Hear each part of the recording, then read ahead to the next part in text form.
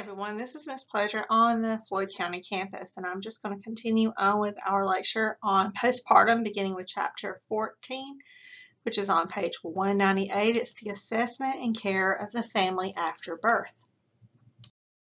So next we're going to talk about nursing care during the early postpartum period, which this is just an overview of the immediate postpartum care most often occurs in the hospital. We're going to talk about uterine assessment, which is following delivery and expulsion of the placenta the size of a grapefruit and located midway, halfway between the umbilicus and the symphysis pubis. Over the next several hours, the fundus rises to the level of or slightly above the umbilicus. Fundal height decreases 1 centimeter or 1 finger breadth daily. On the 10th day, the fundus should not be palpable. We're also going to assess for bogginess, and reasons for bogginess may be atony or full bladder, and interventions for this. So most women remain in the hospital for 2 days after a vaginal delivery and 3 to 5 days after cesarean delivery. During this time, women are recovering from childbirth and assuming care for their newborns. Nurses use this time in the hospital to provide physical care and to monitor for complications. Nurses also teach the woman about self-care before discharge.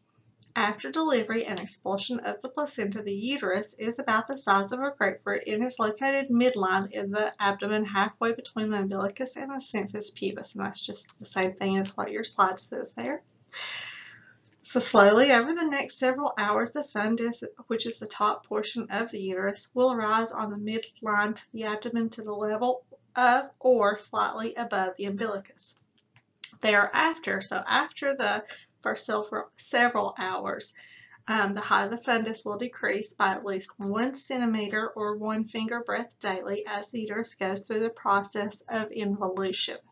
And we talked about involution back in chapter 13. By the 10th day, the fundus is usually not palpable. Okay, if you will look at your book on page 199 at figure 14.1 at the bottom of the page, it's an illustration of how to do a fundal massage. So we're going to talk about the fundal massage and how to palpate the fundus. So to palpate the fundus, the nurse should position one hand at the base of the uterus just above the symphysis pubis. So that's the pelvic bone there. And the other hand at the umbilicus, which is the belly button. The nurse should press downward with a hand at the umbilicus until the fundus is palpated as a firm, hard, globular mass in the abdomen. This helps support the lower uterine segment from mashing into the symphysis pubis.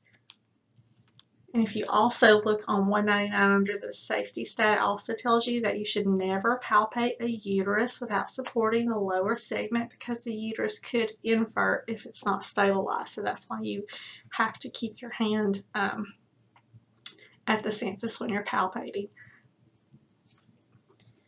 Okay, and some of the steps that you might want to do too prior to doing your fundal assessment is the very first thing would be to have your patient urinate, just to make sure that the uterus is in the correct place and is not displaced by the bladder being overly full.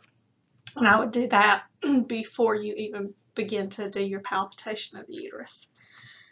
All right, so back to the uterus palpitation. The nurse will note, so in your notes, you will note the position of the fundus and document the location. Next, the nurse will assess the consistency of the mass, and that just means, is it firm or is it boggy? If it is soft or boggy, the nurse will support the lower uterine segment and gently massage in a circular pattern and with the other hands until the uterus becomes firm. If massage is not effective, there may be a large blood clot in the uterus or extreme uterine atony, which atony is poor tone. Atony refers to the lack of muscle tone, which could lead to postpartum hemorrhaging. Many women receive oxytocin after delivery to promote uterine contractions, and that is usually very common to be given that post-delivery. If the uterus does not remain firm with the administration of oxytocin and massage, the healthcare provider should be notified. Another problem that could lead to uterine atony is a full bladder, which can displace the uterus and make involution difficult, which is why you should have your patient urinate prior to assessing the uterus. A full bladder can push the uterus to the side and interfere with uterine contractions that attempt to produce involution to control bleeding from the placenta site. The nurse should assess the patient's bladder. If bladder distension is noted, then the nurse should assist the patient to urinate and then reassess the uterus to determine if it is firm and has returned to the midline of the abdomen. Okay, so here again is a slide that is the same picture as figure 14.1 on page 199. So to palpate the fundus, the nurse should position one hand at the base of the uterus just above the symphysis pubis and the other hand at the umbilicus. The nurse should press downward with the hand at the umbilicus until the fundus is palpated as a firm, hard, globular mass in the abdomen. The nurse will note the position of the fundus and document the locations. And then once again, we're just going to go right back over that safety stack because this is all very important information in preventing postpartum hemorrhage. Never palpate a uterus without supporting the lower segment because the uterus could invert if not stabilized. You must always use two hands. So, signs of a distended bladder. So now we're going to discuss what some of the signs are of a distended bladder in the postpartum woman. So if the fundus is above the umbilicus or above baseline level, the fundus may also be to one side or displaced from midline. Most often it's going to be to the right side. Also, there may be a bulge of bladder above the symphysis pubis, excessive lochia, tenderness over the bladder area. There also may be frequent voiding of less than 150 milliliters of urine, which is indicating that you have some urinary retention or overflow. So those are some things that you really want to pay very careful attention to with your postpartum woman in assessing her uterus is any signs of bladder distension, because that is definitely not a good thing as far as promoting the fundus to contract and to prevent postpartum hemorrhage.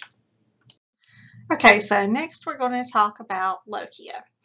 So immediately after delivery, large amount of dark red blood from the uterus, which is lochia. Here are the terms you need to know about the lochia. Lochia rubra is dark red blood. Lochia serosa is brownish red to a thinner, lighter color.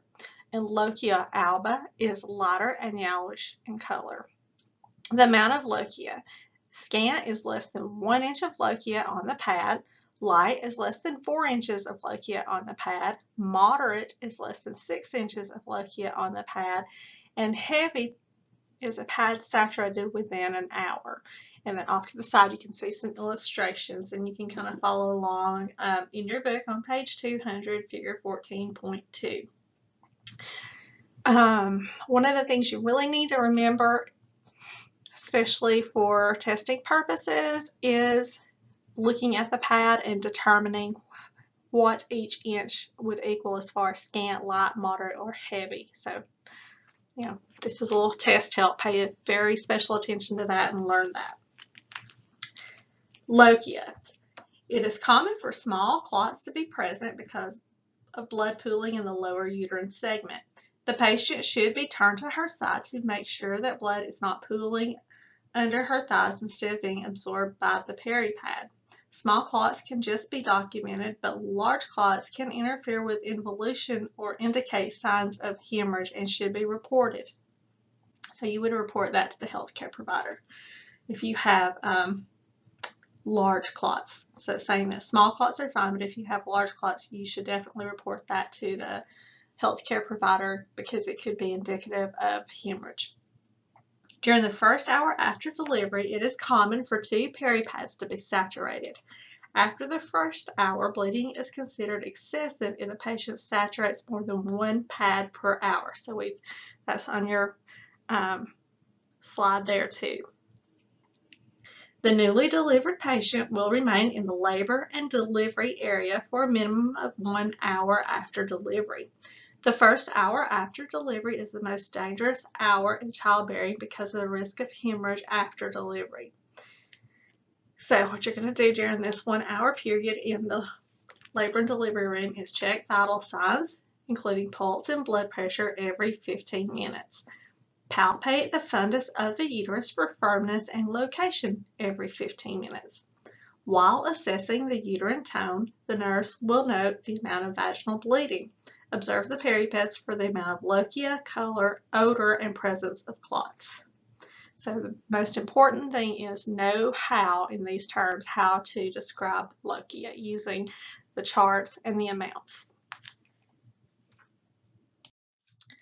Okay, so next we're just going to talk about a postpartum assessment and what as a nurse you need to do and interventions that you might do. One of the easiest ways to remember the things that you need to be including or thinking about when you're going to do a postpartum assessment is bubble LE or bubble E, however you want to say that. That's just an acronym that can kind of help you remember what to look at and what you need to be charting about when you're finished. So bubble LE stands for breasts, uterus, bladder, bowels, lochia, episiotomy or laceration, legs, and emotion. Now on the slide that is included here on the PowerPoint, you can see that it's bubble HE. In some places they still use that, but in our area, most of the physicians no longer want you, or facilities either want you to check a Homan sign. So we're not really doing that. If you suspect that your patient, after doing an assessment, that your patient might have a blood clot in her lower extremity, you would notify your healthcare provider, and normally they're just going to order an ultrasound for that. So that is why we don't really do the Homan sign, but I'm leaving it on here because outside of this area, there may still be some places that still do that, so you kind of need to know what it is, but for testing purposes, we don't normally use those. We usually use the, do a Doppler or ultrasound of the lower extremity. So with your postpartum checks, you are going to also, in addition to doing the bubble LE, you are going to observe and record vital signs, pain, hydration status, ability to ambulate, ability to care for newborn. Before and during assessment, you need to explain to your patient what you are looking for. For teaching, as a nurse, you need to teach your patient how to assess the height and firmness of her uterus so that she can do that when she goes home. Also, when you're doing this, you need to teach her not to push down too hard because it can cause overstimulation, and that can also lead to uterine atony and hemorrhage. So those are some of the things that you'll be teaching your patient to assess for herself when she's discharged from the hospital. Okay, so now we're just going to go over each part of the bubble acronym in order, and you can follow along also in your book on page 200, 201, 202. So first thing is breasts. So you're going to assess your patient's breasts. You're going to assess the breast for engorgement, redness at the nipple sites, any pain. You also need to be working on teaching guidelines for managing engorgement for a non-breastfeeding patient, and there's a whole list of things that you can do for that. On the top part of page 201 underneath the breast tells you all about different things that you would need to teach your patient who is not breastfeeding. Okay, and then there is also patient teaching guidelines just beneath that as well that can help you. So be really familiar with that as well. For uterus, you're going to note, as we've talked about before, the location, the consistency, whether it's firm or boggy, the position. There is some cramping of the uterus, which if they have some cramping, that is normal to have cramping in the uterus, but it is not normal to have abdominal pain or abdominal tenderness, and this needs to be reported to the healthcare provider because that could be an early sign of infection or a bladder infection. So that's something that you need to report. If the uterus is not involuting as expected, note the lack of tone, the signs, if there's any signs of bladder distension or signs of infection, and you always report those findings to your healthcare provider.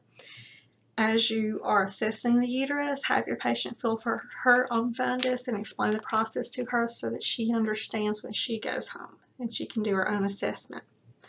The nurse should also, on the bladder, which is the next one down, on the bladder, you need to palpate it when you assess the fundus. If it is distended, then you need to assist your patient to the bathroom and have her urinated before completing the assessment. Some things that you might could do to help her urinate would be to pour warm water over the perineum, turn the water on so that she can hear the sound of water, place her hand in a basin of cold water to help her void. Those are all just some interventions that you can do without having to have a catheter in. If none of those work, I'll go ahead and do a bladder scan. If she is distended, you'll need to notify the physician and get an order for a Foley. That would be like a last resort for bladder distension treatment. You really don't want to go there because it could introduce infection into your patient. She's already at risk. So that's like a last resort. So you try those other interventions first. Okay, for bowels, you're just going to auscultate bowel sounds. For your patient that's had a cesarean birth, you may not be able to hear audible bowel sounds for the first several hours because of the effects of anesthesia on peristalsis, and that's normal. If it's past that, then and you're not hearing anything, you need to notify the healthcare provider. The next thing that you would assess is lochia, which we've already gone over that in depth, so I'm going to just skip over the lochia for now. Because we've already been over that, so you just need to make sure that you are assessing the amount and the type, and you're also going to chart that. After that is the episiotomy or laceration. So you're going to inspect your patient's perineum. It's best viewed if you have your patient turn to her side and bring up her upper knee, so whichever leg is on top, going to get her to pull that knee up as far as she can. While the patient is on her side, you gently lift the upper buttock and inspect the perineum for bruising, redness, edema, hematoma, which is a bruise, and for intactness of the episiotomy or the repaired laceration. Okay, for the first 24 hours, you can offer ice packs for pain and reduction of swelling of the episiotomy or laceration site. After 24 hours, then you would be using warm water soaking, such as a sitz bath. And we talked about how to prepare a sitz bath back in fundamentals. And if you turn on page 202 in your book at figure 14.4, there's a picture of a sitz bath. So you can use those to help with pain and cleaning of the episiotomy, laceration site, or any hemorrhoids that your patient might have from pushing. Okay, the next thing is legs. You're going to assess the legs for pain, circulation, leg temperature, and edema. Just remember that because of venous stasis, your patient is at risk for forming blood clots in the lower extremities. A client is at increased risk for thrombophlebitis when she spends an increased time in bed during labor. Venous pooling occurs when the woman's legs are in stirrups for a long period of time, so all those contribute to possible DVT. So you're going to assess for that. And then the last one on the bubble, Lily, is emotions. So they change as your patient moves through the different stages and attainment of roles of becoming a mother. Emotionally, the patient may range from being excited to apprehensive to exhibiting signs of postpartum blues with tearfulness and irritability. Okay, so nursing care following a cesarean birth, you are going to monitor the uterine involution and lochia, monitor the cesarean incision site. Your postoperative care is to prevent complications, and you're going to assess for pain at the incision site. And just remember that your post-cesarean section patient will also need care that prevents complications of bed rest, such as atelectasis, thrombosis, and infection. So it's just like any other general surgery. The things that you would worry about complications of, those would be the same for the cesarean delivery as well. So you're going to encourage ambulation, resumption of normal voiding pattern, and ambulation is a big thing that you could do to help prevent the sluggish blood flow in the lower extremities, so early ambulation. She may even have tet hose on as well. And then actions to support respiratory function, which that would be just using incentive spirometer, I can't even say this word anymore, incentive spirometer, and also deep breathing exercises. So it's just exactly like if you're taking care of any other post-op patient as far as things you would do for lungs and for blood. So, nursing care of the adolescent. Same assessment and physical care as with an adult. You support and educate. You may need more structured teaching about the care of the newborn and self. Always treat as an adult. The adolescent should be treated as an adult, and the nurse should not talk down to her and should be careful with the tone of the interactions. Tone of voice can indicate emotions such as anger, irritability, and disapproval. A teenager will be sensitive to the nurse's tone and attitude when receiving teaching about her newborn. The nurse should encourage questions and never make the adolescent patient feel embarrassed about any lack of knowledge. The teaching should also be directed towards the teenager and not to the parents or any of the support people who may accompany her. So always, always, always treat your adolescent patient as an adult, because you want her to be in a place where she can learn. It's especially important that she doesn't feel like you are talking down to her or treating her differently than you would an adult patient who has just given birth. Okay, so nursing care for the woman who relinquishes the infant for adoption. You need to first find out what your patient's birth plan is. She may or may not want the adoptive parents present at birth. Call adoptive parents after birth. May want to hold the infant, keep the infant in the nursery, so you need to know whether or not she wants to hold the infant as soon as the infant is born, or if she just wants the infant taken away to the nursery. She may not want to see or hold the infant at all. You always provide empathetic care and respect her wishes. She requires the same physical care and teaching as any postpartum patient. Okay, so we're going to talk about preparation for discharge and your self-care instructions to your patient, and they should include maybe some of the following, or if not all of them. Laceration and episiotomy repair care, perineal care, breast care, hand hygiene, follow-up appointments, nutrition, exercise, and any information to report, sexual activity, and contraception. So the stitches used for lacerations and episiotomy repair will dissolve over time. At first, the perineum may be sore and painful. Offer ice pack for the first 24 hours to reduce pain and swelling, which at the point of discharge, she's going to be ready to use the sitz bath instead of this. Use acetaminophen and warm sitz baths to help control pain. As the perineum heals, it is normal for itching to occur. Continue to change the peri-pad after each urination and defecation. Avoid touching the inner aspects of the pad. That's when you're putting it on, because you want to reduce infection risk, because remember, that's always a big problem that you have to worry about is infection. Cleanse the perineum with warm water in the peri bottle. The flow of the water should be front to back, so it's just the same as if you're wiping, so you're going to teach her to do it that way as well. Do not use tampons or douche until after the follow-up appointment with the obstetrician. Continue to wear a supportive bra as the breast adjusts to milk production.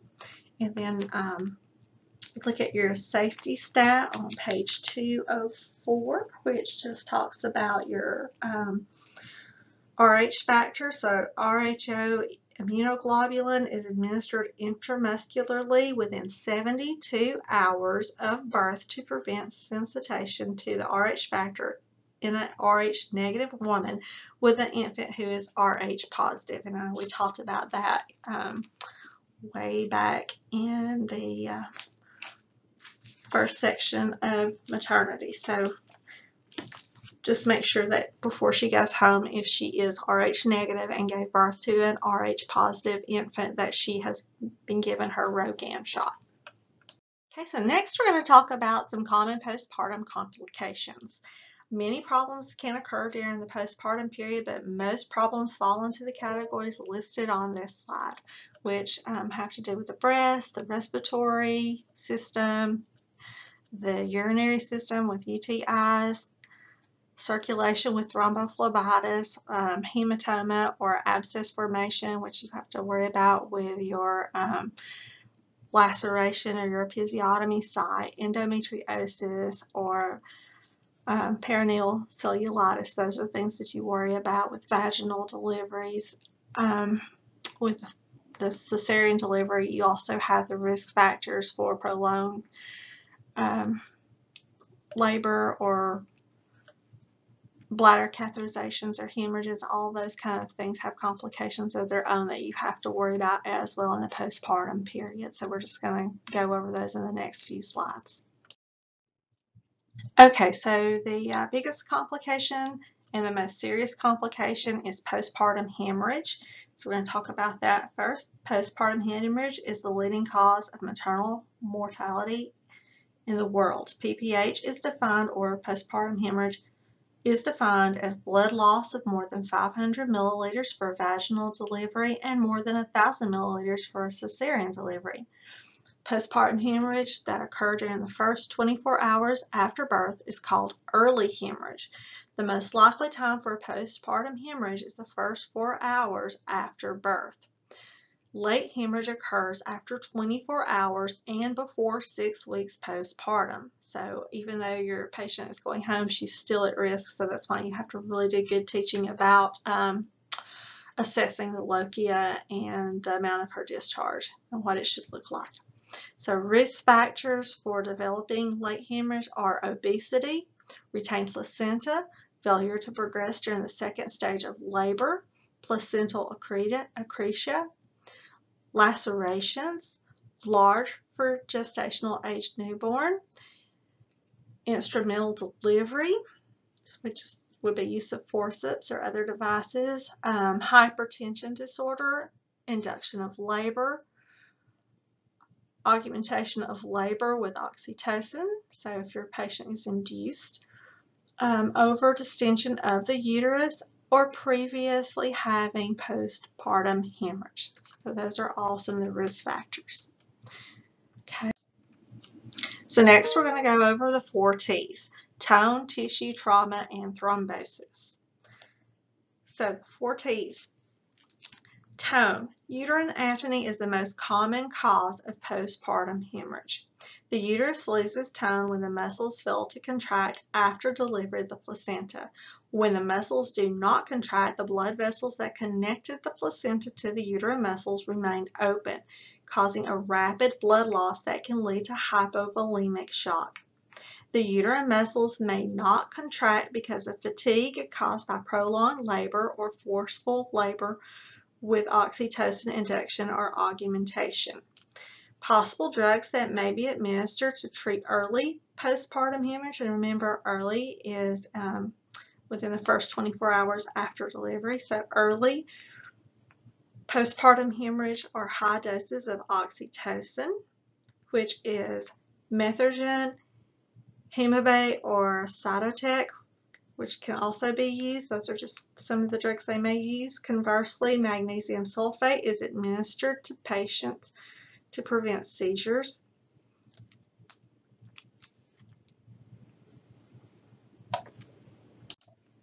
Calcium channel blockers, such as Procardia, also may be used because they can inhibit postpartum uterine contraction. So if mom is getting these drugs, so if your mother is taking a calcium channel blocker, so if she has got hypertension or a reason to take that, then you need to be extra aware because of what it can do to the uterine muscle and the problems that it can cause, because it can increase your risk of postpartum hemorrhage. Okay, the next T is tissue.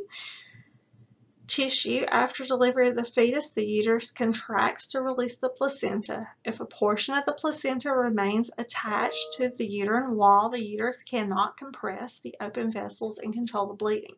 Retained placental fragments are the most common cause of late PPH or postpartum hemorrhage. Women with abnormal implantation of the placenta, such as placenta accretia and placenta previa, are at a higher risk for retained tissue. Careful examination of the placenta after delivery is essential. Oxytocics are administered to expel the fragments of placenta, but may not be sufficient to expel all of the fragments. So even though she has oxytocin given, that may not actually get rid of all of the tissue fragments. So you still have to be aware that if she's having bleeding, that might be a cause. A D&C may be necessary to control the bleeding if the bleeding cannot be stopped by medication or dilation and evacuation, which is a D&E. The only other option would be a hysterectomy. So that's a last-ditch effort to stop a hemorrhage, is a hysterectomy. Okay, the third T in our 4 T's is trauma. Trauma to the uterus, cervix, and vagina can cause hemorrhage. Trauma includes vaginal, cervical, or perineal lacerations. All lacerations should be promptly sutured. Watch heart rate. 100 beats per minute may be a sign of shock. So if you have a high heart rate and low pulse, those are classic signs of hypovolemic shock. So you just need to watch out for those when you're doing your assessments. Forceps delivery is the most common cause of a cervical or vaginal laceration. Lacerations can also occur from manipulation of a shoulder dystocia and by abnormal presentation of the fetus. So if you have a breached birth or if you have shoulder dystocia, then your patient is also at increased risk for developing a postpartum hemorrhage. Okay, so our 4th T is thrombosis.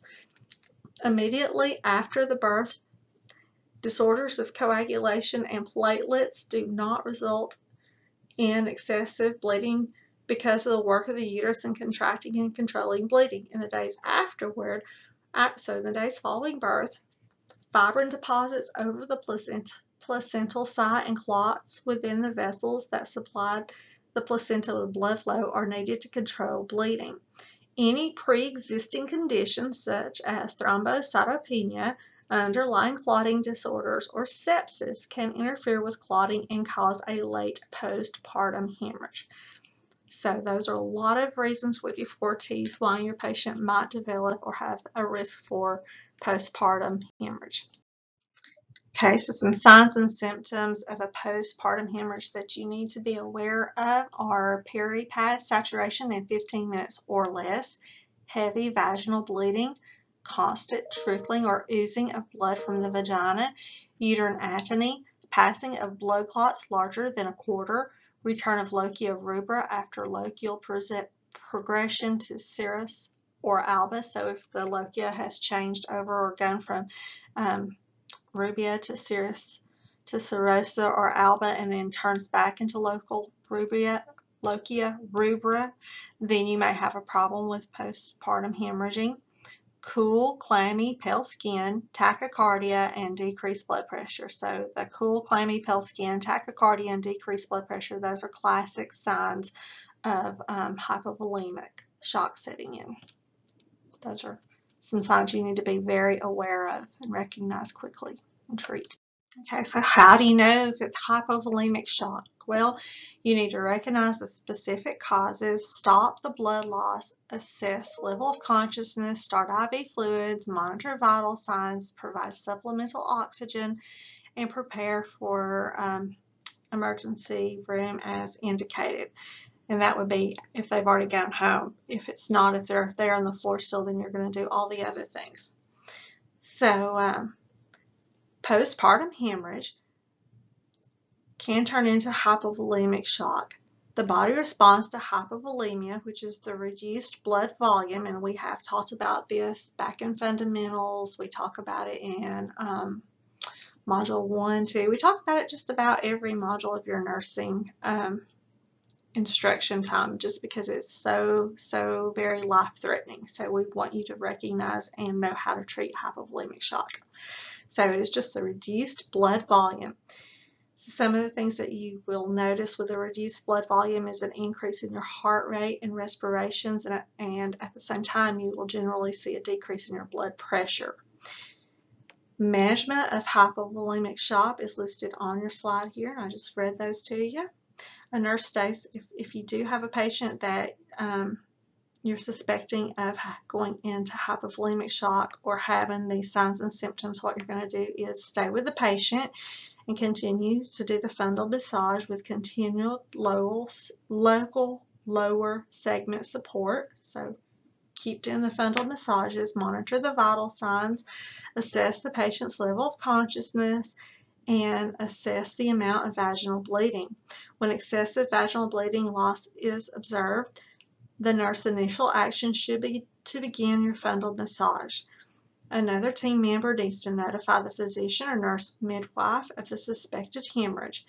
If massage, compression, and medications are not successful in slowing bleeding, the patient will be moved to the operating room for an invasive procedure to occlude the vessel with a clot uterine artery ligation. So basically, if your patient is not responding to the massage or any of the other treatments, then you're going to prepare her to go to the OR.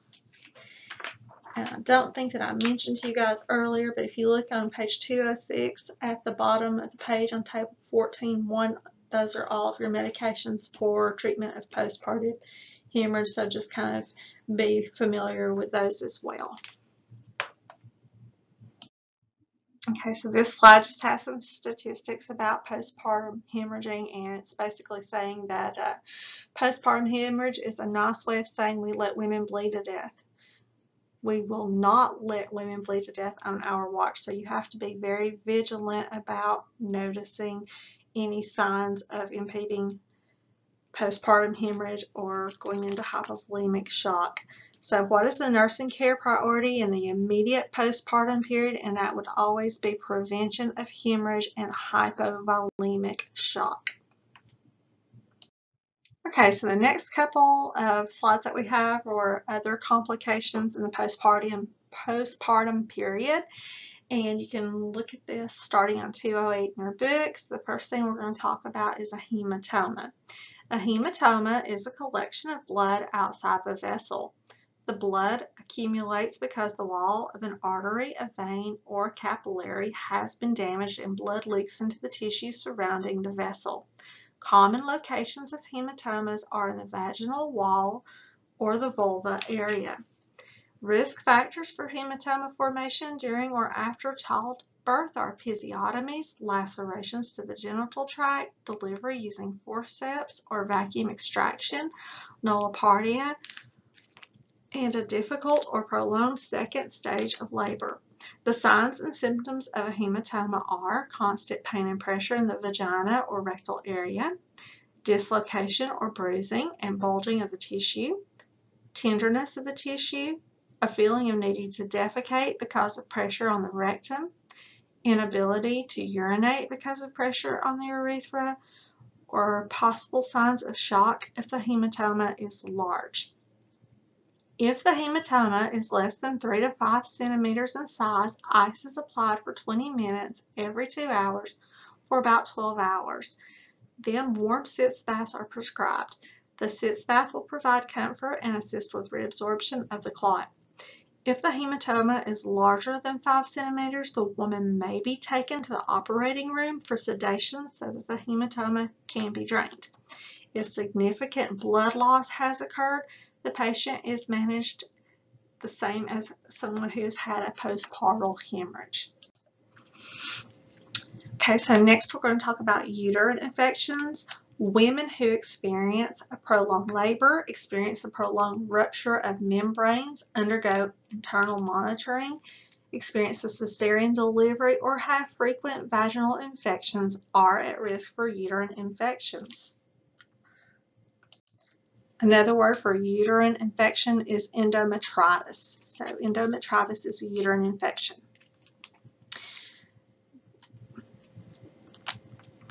So bacteria that is normally present in the vagina and cervix, such as E. coli and group B strep or GBS, can enter the uterus and infect the lining of the uterus after the rupture of membranes. So elevated temperature greater than 38.3 Celsius or 101.4 Fahrenheit for 2 or more consecutive days. Foul-smelling lochia, scanty, odorless lochia may be noted when the infection is caused by group A beta hemolytic strep, and those are just some of the signs and symptoms you may see. Lower abdominal tenderness at one or both sides of the abdomen. Nursing care for the patient with endometritis includes the following: administration of IV fluids and antibiotics, administering pain medications and antipyretics for fever as ordered, encourage fluid intake, explaining each treatment and rationale to the patient, supporting her with bonding and breastfeeding. Teaching should address taking the prescribed antibiotic until finished to ensure complete eradication of the infection. Checking temperature daily and notifying practitioner if it is above 100.4. Washing hands thoroughly before and after eating. Using the bathroom, touching the perineal area, or providing newborn care, so hand washing, hand washing, hand washing. Handling pads by the edges and avoid touching the inner aspects of the pad that is against the body.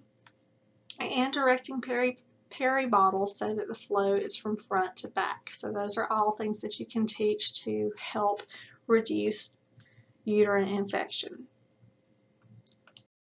Okay, so some other complications that you have to be aware of maybe occurring in the postpartum period are wound infections and urinary tract infections. So first we're going to talk about wound infections.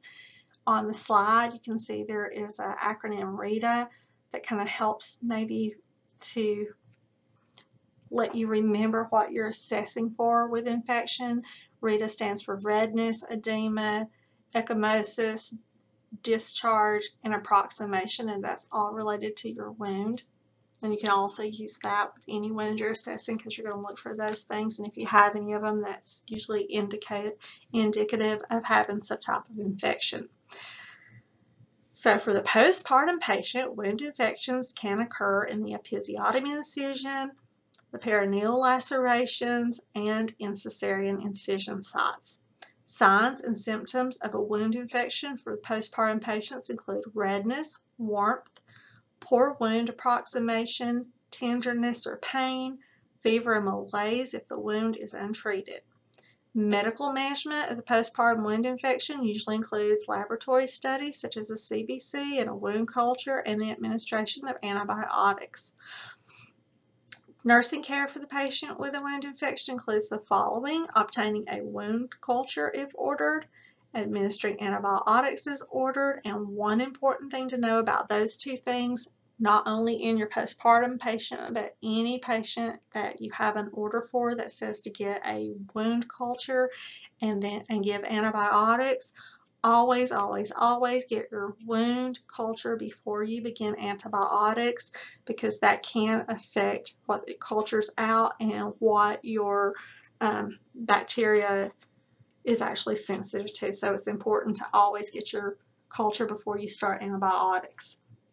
Okay, so more nursing care would be to encourage adequate fluid intake and protein intake to aid in healing, assessing for pain and medicate as ordered, teaching the patient proper hand washing to prevent the spread of bacteria. So all of those are nursing care for wound infection. So next we're going to talk about urinary tract infections. Urinary tract infections are common in the immediate postpartum phase. The urethra and bladder can be traumatized as the baby moves through the birth canal for delivery. Women who have a Foley catheter during labor or women who have prolonged labors are at a higher risk for developing a UTI. The most common organisms causing a UTI are the normal bowel flora, which include E. coli, Klebsiella, Proteus, and Endobacter species. So those are the most common causative organisms for urinary tract infections in the postpartum period. So some signs and symptoms of a UTI are urgency of urination, dysuria, which is painful urination, increased frequency of urination, urination in small amounts, fever, flank pain, and hematuria, which is blood in the urine, which may be kind of difficult to tell if you have lochia going on. So some nursing care for your patient with a UTI includes the following, and it's the same with any kind of UTI, whether it's postpartum or not, is administering antibiotics, encourage fluid intake to assist with flushing the bacteria out of the urinary tract, teaching the patient to clean the perineum from front to back, and to use peri bottles provided for cleansing after urination and defecation, and hand washing. Okay, in the next slide, we're going to talk about a couple more postpartum complications. The first we're going to talk about is mastitis, which you can read about that starting on page 210 in your book. Mastitis is an infection of the breast tissue. The most common organism to cause mastitis is Staphylococcus aureus, which is transmitted from the breastfeeding infant's mouth or throat. Mastitis is characterized by tender, hot, red, painful area on the affected breast. With mastitis, the breast is distended with milk and the area is inflamed and there is breast tenderness. So you're looking for redness and inflammation. S. aureus, which is the type of organism, the Staphylococcus aureus, or S. aureus is what another way of saying it is also present on the woman's hands. Okay, so that's where it lives, is mouth and hands. The bacteria can enter the mother's breast through cracked nipples caused by improper latch-on of the infant or by the mother touching her own breast. So you have to be very careful and mindful of that, and teach your patient to wash hands and be careful about any kind of cracks on her nipples and taking care of that. Also, if you notice that, then it may be a good idea to go over some more teaching of latch-on techniques for breastfeeding as well. Mastitis can also develop from blocked milk ducts and milk stasis. So that means milk that's just in there. Also caused by improper latch-on of the infant. So milk stasis is also caused by that. So it sounds like if you start seeing mastitis, that might be your clue that your mother needs some help and some teaching with proper breastfeeding techniques, especially with getting the infant to latch on. On page 211, figure 14.8, there's a picture of what it would look like if you had some mastitis. Mastitis usually occurs in one breast with a sudden onset of symptoms.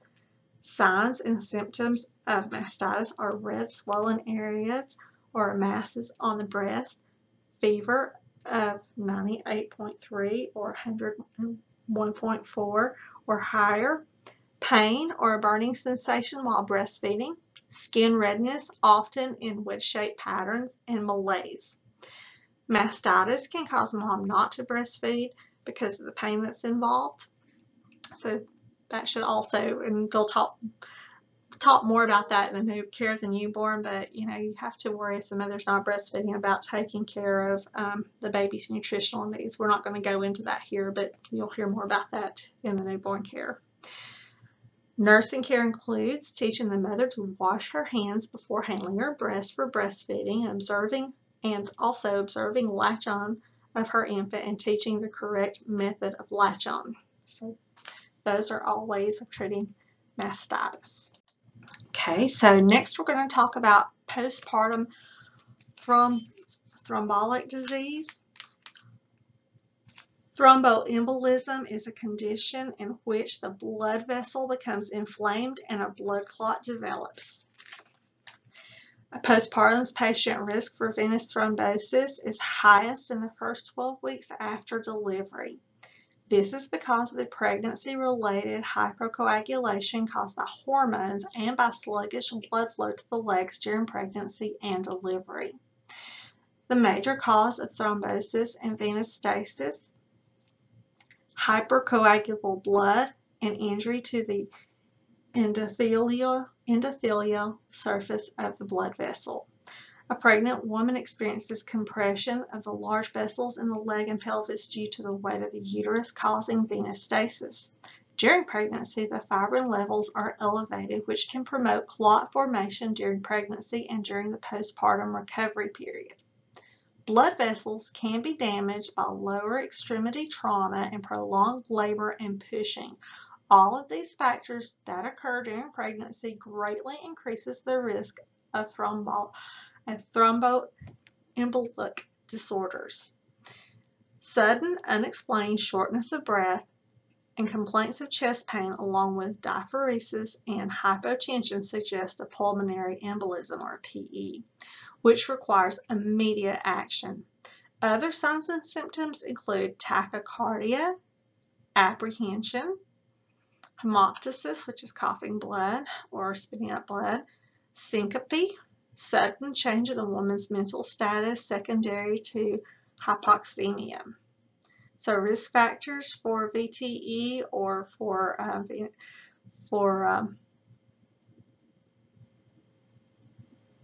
DVTs or VTEs are obesity, prolonged bed rest, advanced maternal age, stillbirth, premature birth, gestational diabetes, cesarean delivery, multiparity, so more than one baby delivered at a time, varicose veins, and smoking. Nursing care for the woman with thromboembolic disorders include the following: administering heparin or Lovenox as ordered, monitoring the INR and PT and notifying the healthcare provider of results, applying compression stockings correctly for up to 12 weeks, so that's TET hose. If you do not have those on correctly, it can impede blood flow and cause venous stasis. So make sure that those are on correctly and not too tight or binding the legs in a way that causes more problems. Maintaining bed rest for the patient with the affected leg elevated, administering analgesics as ordered, applying moist heat per hospital policy, monitoring for complications such as pulmonary emboli. The symptoms are shortness of breath, chest pain, and cough. So those are all classic signs of pulmonary embolism, what you never want to see in a patient. So if you see any of those signs and symptoms, you need to notify the healthcare provider immediately. So next we're going to talk about postpartum depression and postpartum psychiatric disorders. So postpartum depression is more serious and incapacitating than postpartum blues. It can interfere with a woman's ability to care for herself and her newborn. Postpartum depression occurs in 10 to 15% of women and usually develops during the first 4 months postpartum, but can occur anytime in the first year after childbirth. Women at highest risk of developing postpartum depression are those with personal history of depression or postpartum depression with a previous birth. Other risk factors that have been identified are recent stressful life events, lack of social support, unintended pregnancy, and financial factors. Recognition of the prompt interventions of postpartum depression are important for maternal and infant well-being. Signs and symptoms of postpartum depression include intense sadness, anxiety, feelings of guilt or inadequacy, ambivalence toward the baby and family, lack of motivation for self-care or infant care, anhedonia, which is a lack of pleasure, appetite disturbances, insomnia, fatigue, suicidal thoughts, and preoccupation with death. So if you see any of those signs and symptoms, that should clue you in that you may be dealing with postpartum depression. Nursing care includes monitoring for signs of suicidal thoughts, encourage compliance in taking antidepressant medications, encourage follow-up visits with her healthcare provider, encourage the patient to seek counseling, advising the patient to get rest and nap when the baby sleeps, making referrals to community agencies such as depression support groups, and encouraging the patient to verbalize her feelings and reinforce her personal power and autonomy. Postpartum psychosis is the most severe form of postpartum psychiatric illness. Psychosis causes the patient to lose touch with reality and inaccurately perceive the environment. It occurs in 1 to 2 per 1,000 postpartum women. The women at highest risk for postpartum psychosis have a history of bipolar illness or a previous episode of postpartum psychosis. This disorder typically has an abrupt onset within 48 to 72 hours of birth. Most women manifest signs and symptoms by 2 weeks postpartum. Signs and symptoms of postpartum psychosis are restlessness, insomnia, irritability, incoherent conversations, rapidly shifting mood from depression to elation, delusional beliefs that may relate to the infant. For example, she may think that the baby is better off dead.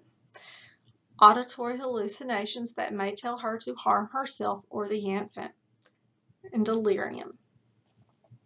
Nursing care for the woman experiencing postpartum psychosis includes immediately reporting any abnormal psychiatric symptoms to the healthcare provider, reorienting the patient to her surroundings, providing for safety for the patient and her baby, arranging for admission to a psychiatric facility, and providing emotional support for the patient and her family. So remember, above all, listen to what a woman is saying verbally and with her body language. This slide just contains kind of a flow chart to tell you the difference between postpartum blues, depression, and postpartum psychosis.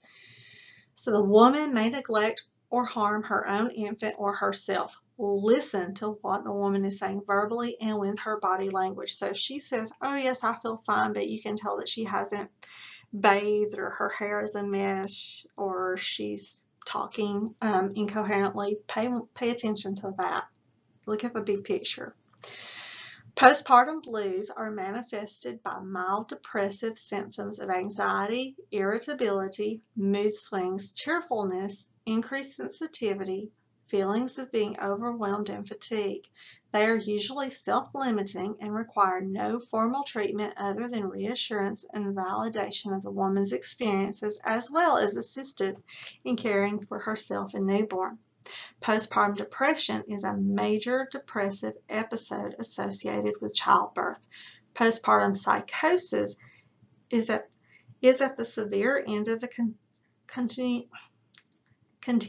of postpartum emotional disorders. So postpartum psychosis is the worst of the disorders. Bipolar disorder refers to a mood disorder typically involving episodes of depression and mania.